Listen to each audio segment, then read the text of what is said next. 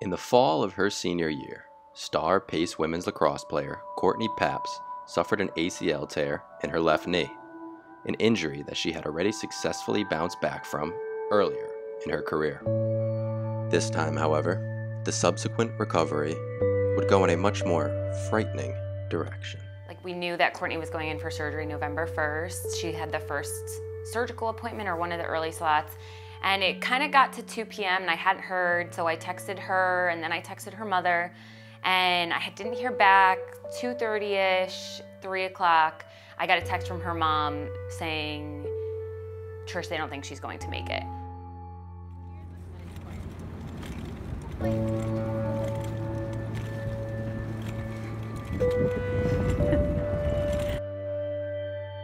At first, I had no idea.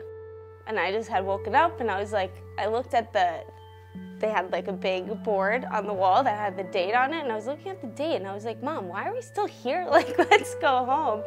But, it took a couple days, and then they kind of started to tell me everything that had gone on. Oh my goodness, I had no idea.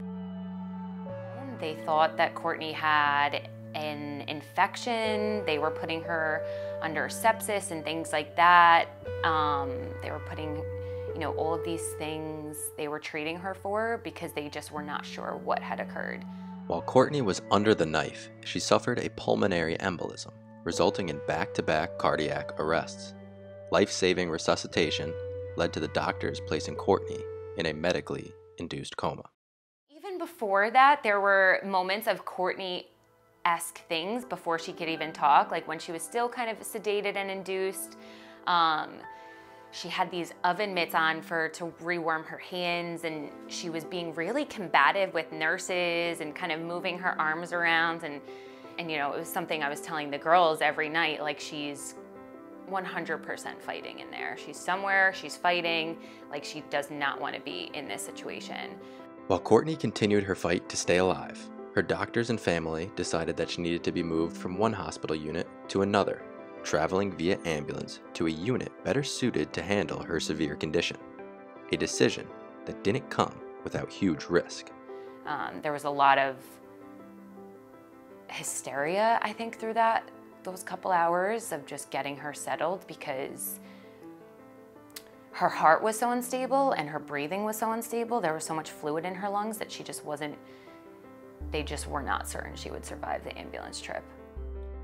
When I woke up, it was all positive. The things I hear from my family is just morbid, like I don't remember any of that horrible stuff. So once I woke up, everything was kind of progressing, and everyone was, like, happy with the progress that had been going on. So I didn't really experience any of the crazy kind of trauma, but yeah. Once she kind of came out of the induced coma and started breathing on her own, and eating a little bit here and there on her own, they realized that the circulation in her legs really was not good.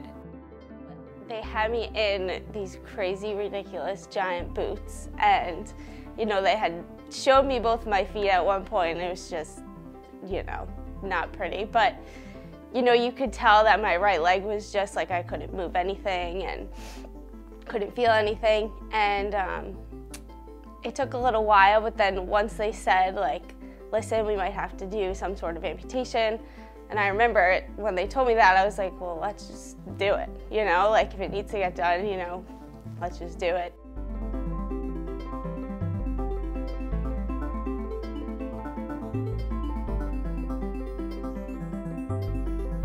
A few of them had come to the hospital. It was super exciting. I hadn't seen them. I see them, 24 hours a day, 7 days a week. So it was weird being away from them. So getting to see them was super exciting. And then eventually, on my last day in the hospital, we actually had like a team party. So it was really exciting because everyone got to come. We had breakfast and treats and everything like that. Everyone's just so supportive in my community. So it was super great to, I don't know, it was just so much love and support all the time, 24/7, I was never alone in all this. Even in the hospital, when they had mentioned amputating, there's a player from UMass Lowell, Noelle Lambert, who Courtney was telling her family members in the hospital, like, I can do this. This girl is doing it. There's no reason I can't. And that, I mean, it gives me goosebumps thinking about it, because I can picture her saying that to her family members and remember the conversation so well. I remember the first conversation they had with me where they told me they might need to do some sort of amputation. Like, they didn't know, you know, really the prognosis of it, but they knew they would have to do it. And my first thought was, you know, I can deal with that, but like, can I play lacrosse? And he's like, yeah, of course you can, you know. And, you know, while that didn't work out initially, totally was my thought, yeah. While Courtney's storied lacrosse career had come to an end, it didn't stop her from miraculously being in attendance at Pace's first practice of the spring in late January. Traveling in a wheelchair, covered in blankets and layered in Pace gear, Courtney was all smiles to be returning to both the sport and the team that she loved. Sienna, our goalie, our starting goalie, whenever Courtney warms her up, is still like, Courtney's one of the best shooters on the team. Like, she doesn't have to run and shoot, she just is still, she's like, I still have trouble saving your shots.